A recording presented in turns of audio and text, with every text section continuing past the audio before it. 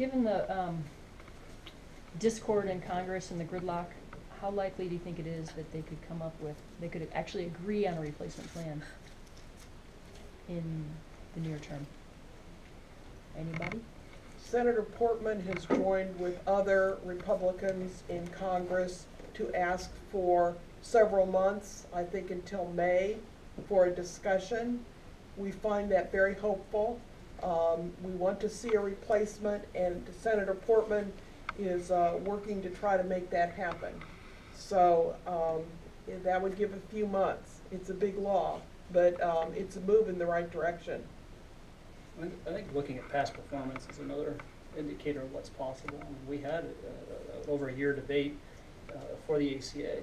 Now, things are moving faster today than they were in 2008 and 9 when the law came into existence. So, is it reasonable that Senator Portman and company can get this done? I like that timing better than just repealing it. What elements of the ACA do you believe are necessary to stay in place in the new plan? There are many elements that are necessary.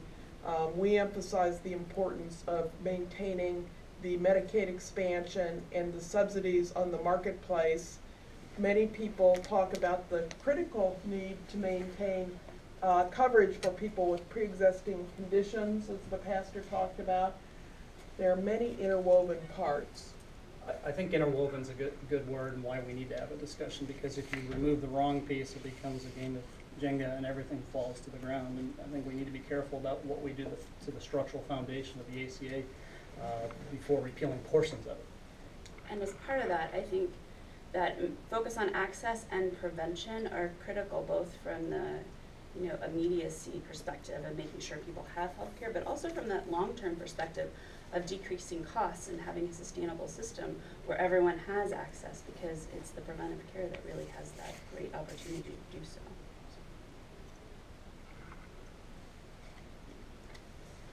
So on the opposite side, are there certain pieces that you'd like to see improved upon, or if they repeal it, not carried over into whatever that new law might be?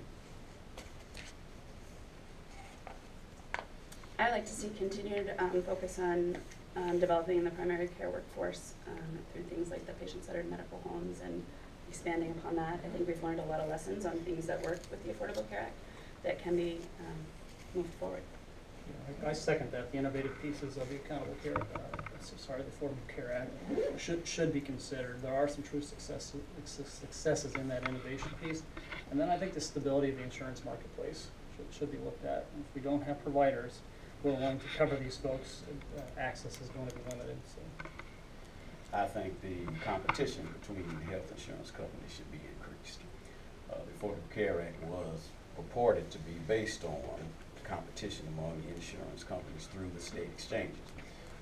Without those state exchanges, you don't have the necessary competition. So they also need to discuss how they're going to increase the competition among the companies to keep the cost of premiums down.